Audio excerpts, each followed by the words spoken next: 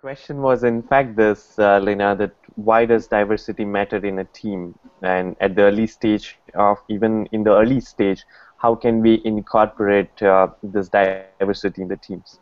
Yeah, in fact, interestingly enough, to this morning, Hillary Clinton gave a speech in Silicon Valley, and someone tweeted about it, where she said that diversity is no longer a nicety, it's a necessity for success of business. More and more people are talking about that. But what's very interesting, though, Herman, is that when you use the word diversity, in the US, it means something quite different. Most people tend to talk about bringing gender, bringing females, and some people stop at that. Other people go, wait a minute, there's women of color, there's other levels of diversity. What I was talking about earlier was more in terms of diversity, not in terms of people, whether gender, race, religion, whatever, but also in terms of thought, people from different backgrounds, scientists, a poet. So there's many different levels of diversity, and I prefer to take, and I think that's where your question came, which is a broader definition of diversity of thought, of backgrounds, and really it's been shown that when you get a group of same people in the room, you get things done maybe very efficiently because everyone's thinking alike, but you're not going to get an innovative solution. You take a room of people with very, very different perspectives, it could either really, really badly not work, or it can work very, very well. And if it works very, very well, you get great innovation. But in order for that to happen, you also need to have skill sets to be able to make sure you bring out that advantage of diversity. One of the things I teach, for example, is intercultural negotiations and communications.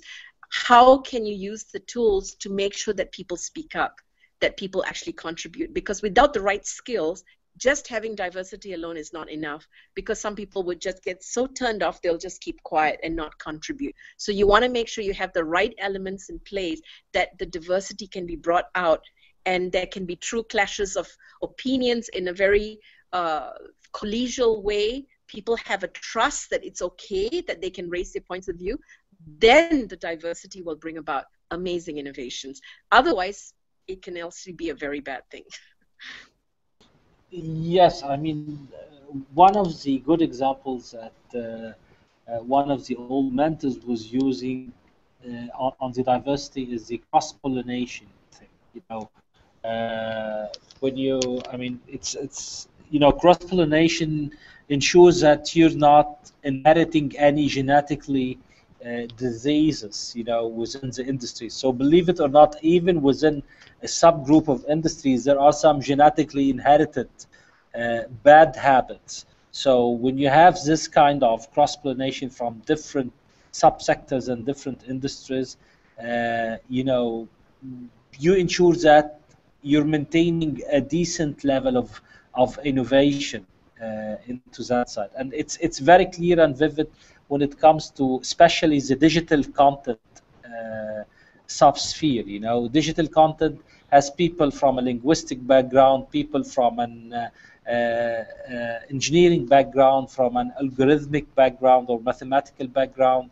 The combination of all of this, although it's not that easy to maintain a kind of harmony within different mindsets, but once you reach this kind of equation, there is a kind of an uncontrolled, beautiful hype happening into your organization.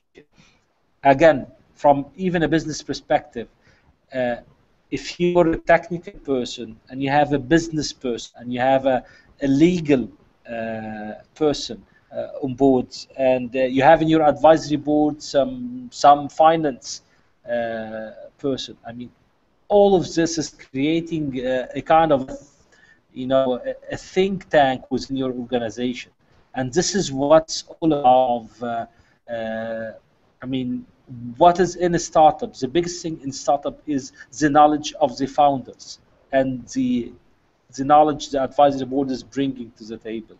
So the more you diversify into that, the more knowledge you're bringing on board. And actually, this is your biggest asset.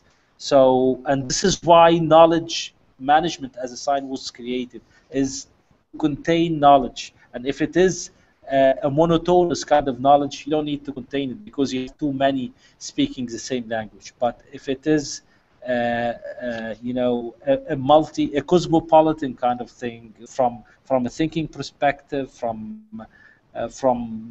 business approach. So this is really a big value kind of asset that you would love to maintain, that is really leveraging your startup value by time. Thank you.